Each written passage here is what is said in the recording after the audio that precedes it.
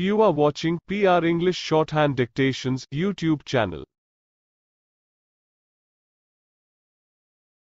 This is English Shorthand Dictation number 289 and the dictation speed is 100 words per minute.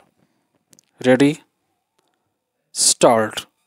Sir, I rise to oppose the introduction of this bill under the nomenclature of the Multi-State Cooperative Societies Amendment Bill 2022. Sir, already the explicit reasons for opposing the legislative document have been deliberated by our colleagues. I would like to bring it to your kind attention that cooperative society is a state subject under the 7th schedule via entry 32 of the state list in the Indian Constitution. It has already been inserted. So, it is basically a state subject.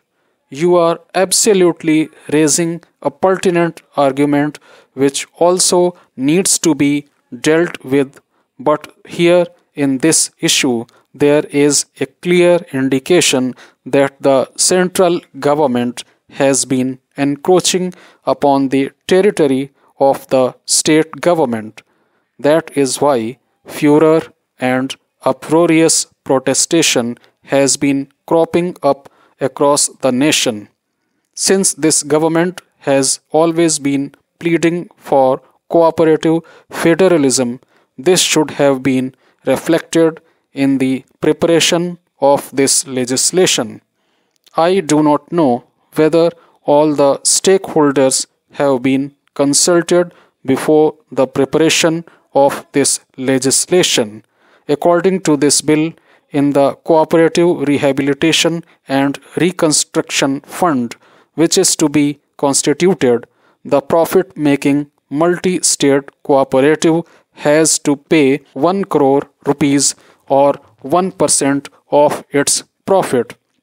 Strangely, the government is not paying a single paisa.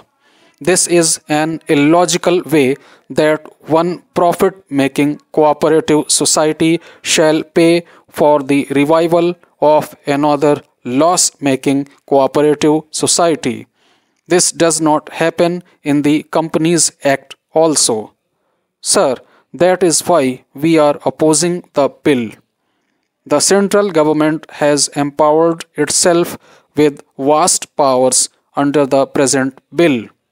This may lead to concentration of power with the central government, which may impact the autonomy and functioning of the multi-sectoral cooperative societies and may also create a potential for misuse. For example, under the present bill, the cooperative ombudsman will be appointed directly by the center without any apparent monitoring system to prevent corruption. An ombudsman is supposed to be unbiased. An ombudsman is supposed to be unbiased and keep a check on the government by preventing it from abusing power. However, when an ombudsman is appointed directly by the government itself, it creates scope for undue influence over the decision of the ombudsman. That is why I have a submission before you and the government. Given the ramifications and encroachment upon the state's power, this bill should be referred to the standing committee so that it could be further scrutinized and all the controversies could be wiped off before presentation of the bill afresh. This is my only submission before you. Sir, I rise to oppose the introduction of the Multi-State Cooperative Societies Amendment Bill 2022. Sir, originally in 2002, when the bill first came to light, it was intended to facilitate the voluntary formation and democratic functioning of cooperative societies as people's institutes. But it seems that with this amendment bill, the central government is planning to take away the powers of the state governments with regard to cooperative societies. It has four proposals. One is setting up of cooperative election authority. Earlier, cooperative elections were looked after by the state governments. It takes the authority away. It is not clear to me how the act is related to the Constitution amendment.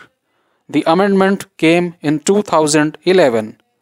This government has been in power for 8 years. They have not amended it.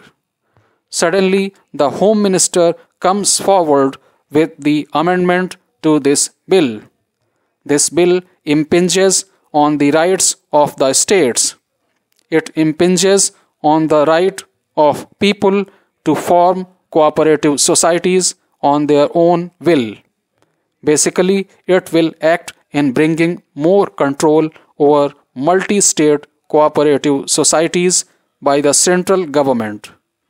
I am totally opposed to this. It is undemocratic, it is anti-constitutional, and it violates the spirit of the cooperative societies and cooperation in the country. Sir, please send it to the standing committee. You can do it. You have the power. If you write one line, then everything will go to the standing committee.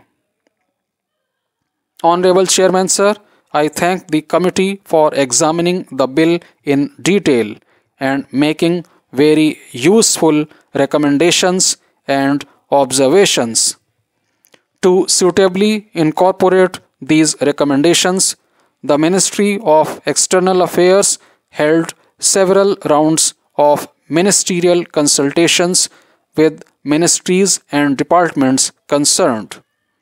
The amendments have been drafted and finalized in consultation with the Ministry of Law and Justice. Sir, I am happy to note that out of the 18 recommendations of the committee, 14 have been incorporated suitably.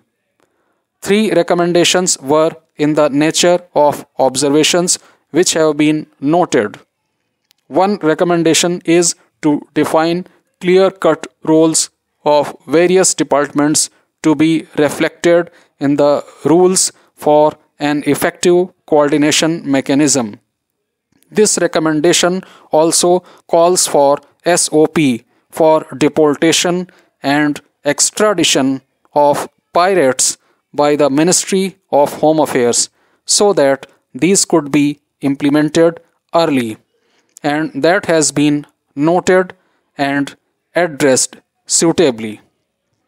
Regarding the issues raised by the committee, the provision of trial in absentia has been dropped. Keeping in mind the observations of the committee regarding the Supreme Court of India's ruling on awarding mandatory death punishment, the provision regarding death punishment has been amended in the bill to also include imprisonment for life. Honorable Speaker, sir, India does not have a specific law or legal provision in the Indian Penal Code or the Criminal Procedure Code on piracy. This bill, along with the amendments, would provide an effective legal instrument to combat piracy not only in territorial waters and the exclusive economic zone but also on the high seas.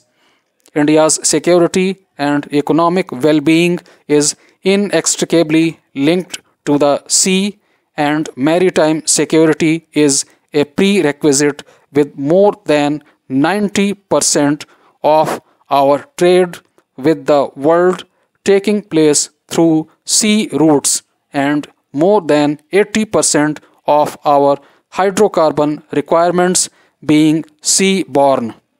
The security of our sea lanes of communications is critical to our national well-being.